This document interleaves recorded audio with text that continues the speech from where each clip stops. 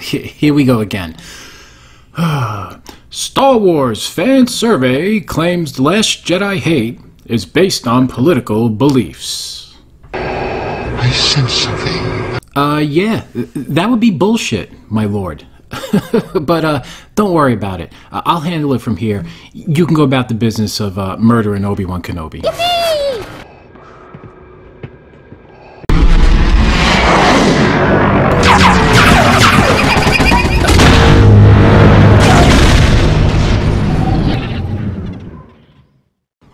How's it going, everybody? This is Phil.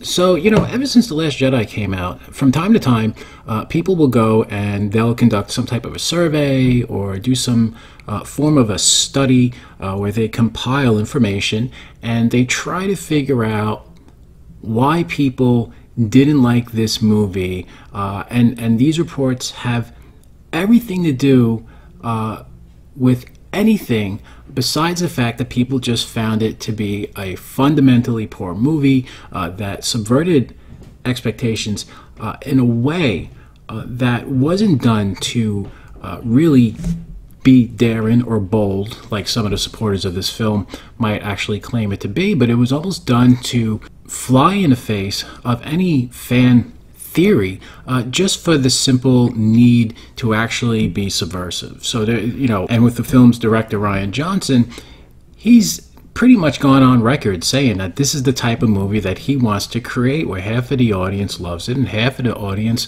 walks out in disgust before the film has even come to a close. So, kind of ignoring this whole notion that fans just might have not liked it because it really didn't appeal to what they've come to expect as fans or as customers of this particular franchise.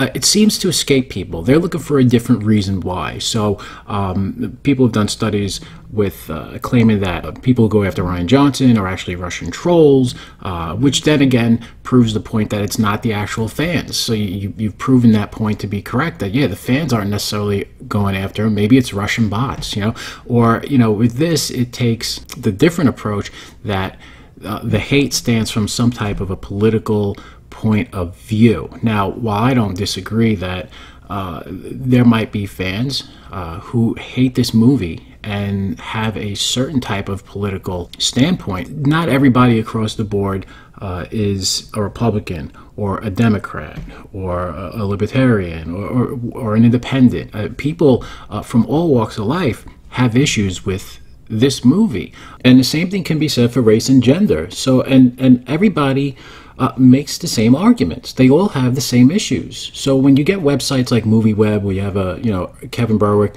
and a bunch of these other shill sites that come out in defense of The Last Jedi, along with all the Rian Johnson supporters and The Last Jedi supporters, they fall back on this argument that the people that didn't like the movie are racist, sexist, misogynist, 40-year-old white guys who are overweight and live in their mom's basement and have a neck beard. And it's not the case. And look, not that I'm saying there might be some guys who unfortunately fall into that category and they're kicking themselves in the ass, but this is not the group of people that oppose this movie. And it further gets shot full of holes when you do see that there are people from all walks of life who are also female and who are also black and Hispanic and Asian. And again, all walks of life have issues. The Star Wars universe, the universe of fans, if you will, is just a sprawling audience of people. It's a very diverse. So Star Wars has always stood for diversity, well before people hijacked this franchise to kind of push their own ideological need for diversity and push for something a little bit more on the nose, when it always stood for diverse culture and racial harmony, without having to hit people over the head with it. So let's get into this article over on movieweb.com. Again, that's where this is being featured. And the author is Kevin Berwick, and when he saw that there was a survey that came out that claims The Last Jedi hate is based on political beliefs and has nothing to do with the actual narrative of this movie, this dumpster fire of a movie, I'm sure his pants got exceptionally tight, because he could just pass the buck of blame. game. So, it's a hot potato that just gets passed over to the next theory. It's any other theory aside from the fact that people had actual issues with the movie itself. So, let's get started and see what all this nonsense is about. And here we see Donald Trump, and, one could only hope he's firing Ryan Johnson or maybe Kevin Berwick. Let your imagination run wild. It says, are political beliefs the main reason for the hate behind The Last Jedi? Social scientist Mark H. White II, so there's two of him running around, conducted a survey of Star Wars fandom and has come to the conclusion that politics may come into play when looking at the backlash of Ryan Johnson's first foray into the franchise, and hopefully last, although, it appears that he's going to be helping out with Benioff and Weiss for their trilogy, which, I mean, given how the Game of Thrones ended, this couldn't be a worse matchup to have all three of these guys together. And as far as subversion is concerned with storytelling, it's just, it feels like a complete nightmare. The Last Jedi hit theaters at the end of 2017 and received praise from fans and critics, along with criticism from the start, with many calling the movie PC and bashing it for pandering feminism. Mark H. White, I'm not going to keep calling him the seconds. Previous study has broken Star Wars fans into three distinct groups. These include the prequel skeptics, who love the saga but rate the prequels lower than the rest, saga lovers who rate everything highly, and Last Jedi disowners who rate only The Last Jedi very negatively. I guess I would fall into prequel skeptics, although I don't hate the prequels. I don't rate them as high as the original trilogy, but the Clone Wars has gone a long way in really elevating the prequels for me. So it's kind of a weird, I guess I'm kind of in a gray area of being a prequel skeptic, but certainly not a hater. Anyway, he then went about further interviewing in terms of what he calls hostile sexism and benevolent sexism. White had this to say about his findings. The Last Jedi disowners tended to score higher on sexism, though, as you can see, not everyone who hates The Last Jedi is sexist. This demonstrates some empirical evidence that sexism plays a role in attitudes toward The Last Jedi. Next, Mark White looked into PC beliefs and conservatism to see if he could find a direct correlation. In addition to having participants define their political correctness, White also had participants rate themselves on a scale from very liberal to very conservative. The findings defined a correlation between sexism, conservative views, and negative outlook towards political correctness. White says The Last Jedi disowners are more likely to believe political correctness is a negative force in society and are less politically liberal. Looking at Mark White's studies even further, he found that Star Wars fans who had more sexist and anti-PC beliefs were more likely to enjoy the original and prequel trilogies, but less likely to enjoy the sequel trilogy. The study also discovers The Last Jedi disowners were also more sexist and anti-PC, which gave negative reactions to female characters included Vice Admiral Holdo, Rey, and Rose Tico, all of which have been on the receiving end of online hostility. Both Kelly Marie Tran and Daisy Ridley have removed themselves from social media as a result. Okay, well look, I mean, as far as these three female characters are concerned, we all have issues with them, but it doesn't have anything to do with them being female. They just so happen to be female, and that's the, that's the way that they would deliberately cast it. And that you could blame that on casting. Blame that on the writers. Vice Admiral Holdo didn't have to be cast as Laura Dern, and it still would have been just as insufferable a character. If you would have had some kind of pompous, arrogant, information withholding male character who stood there and stared down his nose at Poe Dameron and undercut him and everything he meant to the resistance, people would have hated that character. But instead of accepting responsibility for the shortcomings of a poorly crafted character and their purpose in a story, the easy thing to do is to fall back on the fact that the fans, it's the fault of the fans, they don't like women in power.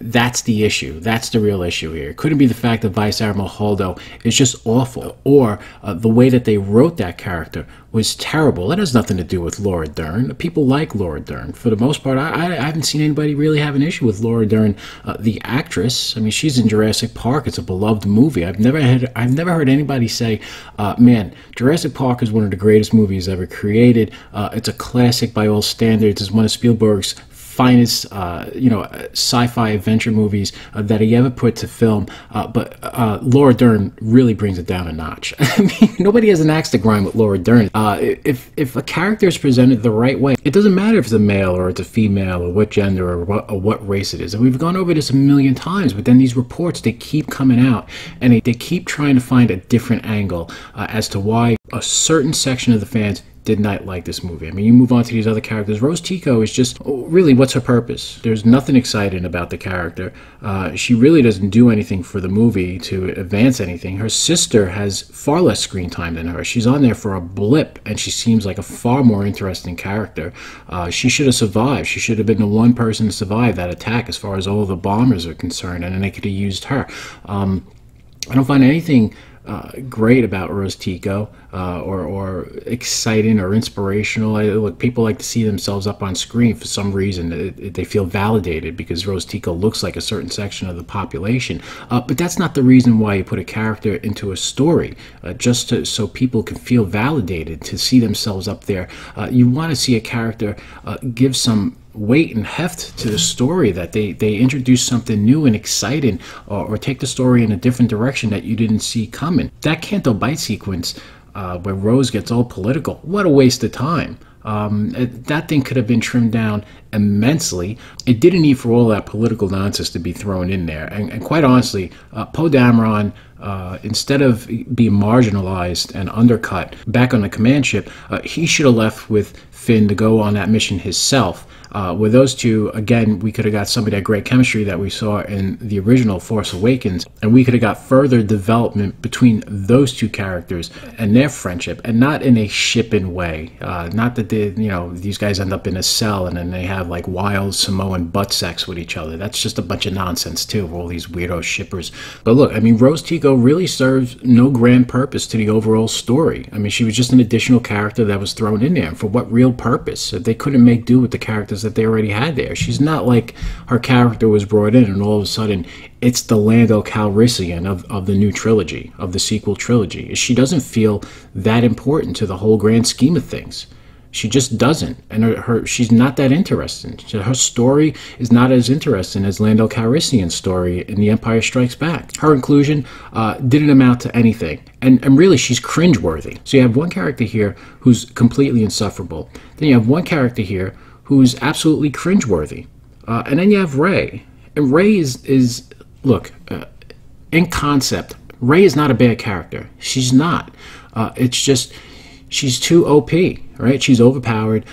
Things come too easy for her. She doesn't suffer to earn anything. Nothing feels earned with her.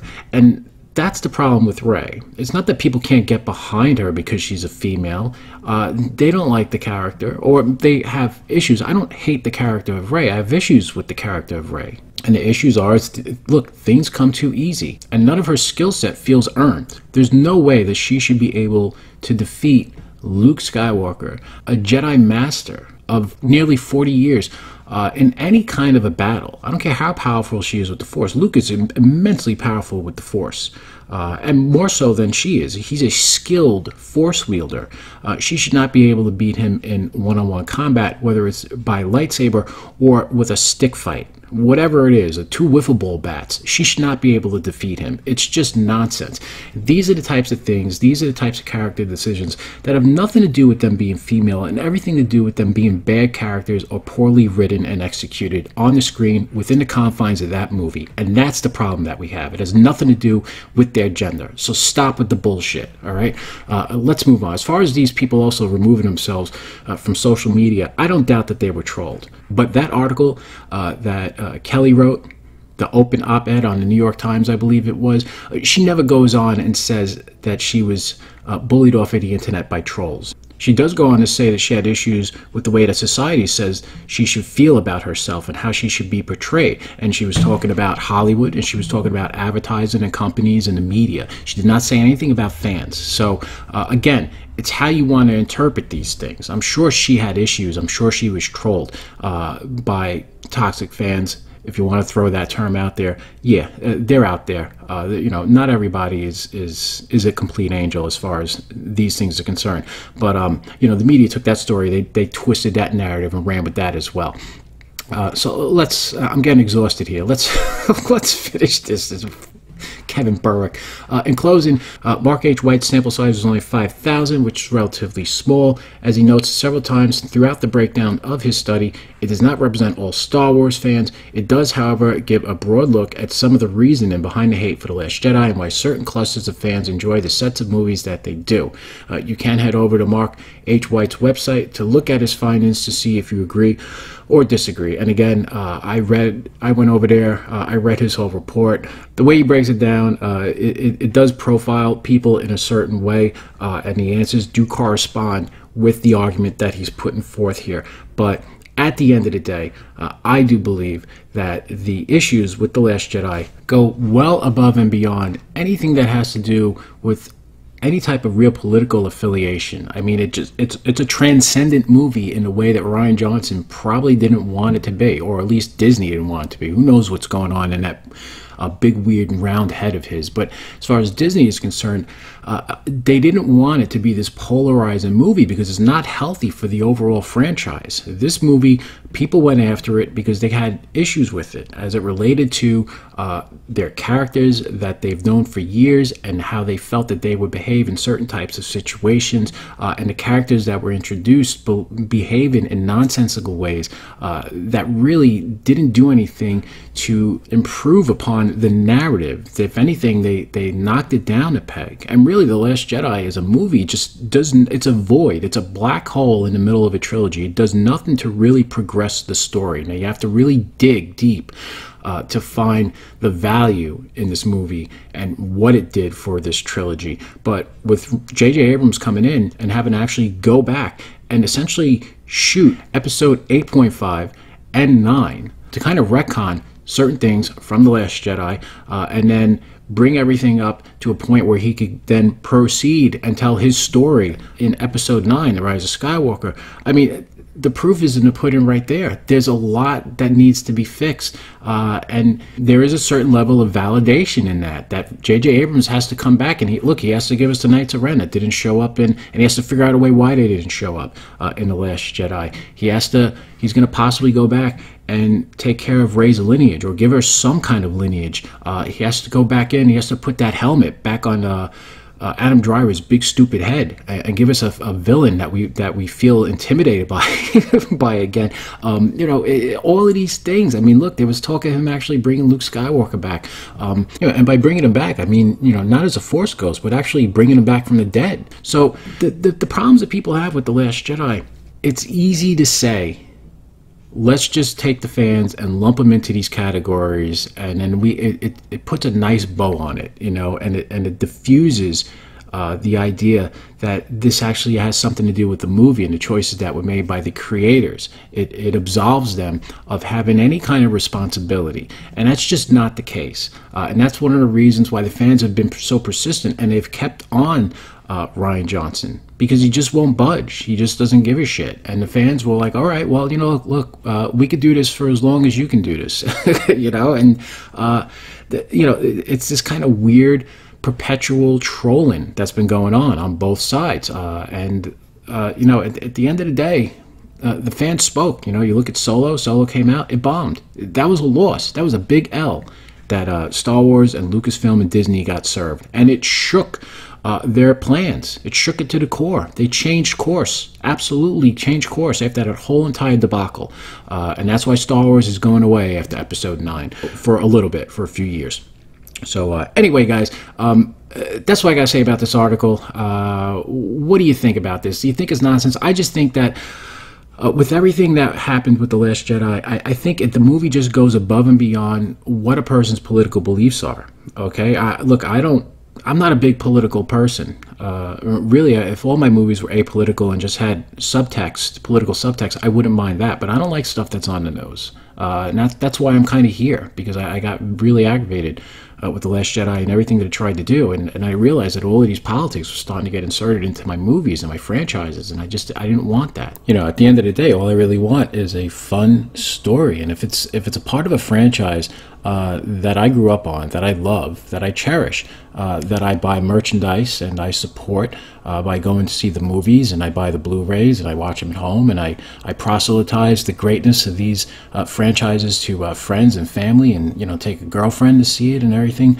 I don't want these movies to where they were an escape to then fall into this weird modern day agenda driven storytelling where it takes something that was apolitical and it turns it into some type of agenda that's squarely on the nose, or you can sniff it out. You could it's easily distinguishable. Now, I don't mind allegorical subtext. I don't mind metaphors. I don't mind things that are taken from something that happens in the real world and it's used as inspiration to tell a story, a cohesive narrative, and give motivations that feel rooted in some type of realistic human behavior as to why my characters and my stories are making these decisions. But I don't want my stories to be making a political statement. I just don't want that. I go to these movies for escapism, all right? Star Wars, Ghostbusters, Aliens, Predator, Harry Potter, Terminator, Men in Black, whatever it is, these big science fiction movies, these big tentpole franchises, all of these types of movies, they even the Marvel movies, they're dipping their toes in those dangerous waters now, and a lot of fans will get up there and they'll yell loudly and they say, please don't do this, this is not what they want. And they say, well, you know what, these movies aren't made for you. Well, they were made for us when we gave you billions of dollars at the box office. What's changed? And that's something that Hollywood just seems to be going in a different direction, and they're leaving their fans behind, and it's a bad business move, and it's not sustainable on a long enough period of time, because we've seen that the audience that they're trying to pander to, they just don't spend that kind of money, the kind of money that built these franchises up to what they are today. So anyway, guys, let me know how you feel down below. Please like, comment, first time here, subscribe. You know how it goes. I will talk to you guys sometime soon. Enjoy the rest of your weekend if I don't see you or speak to you. And as always, be happy, be safe, be healthy. Have a good night, guys. Bye-bye.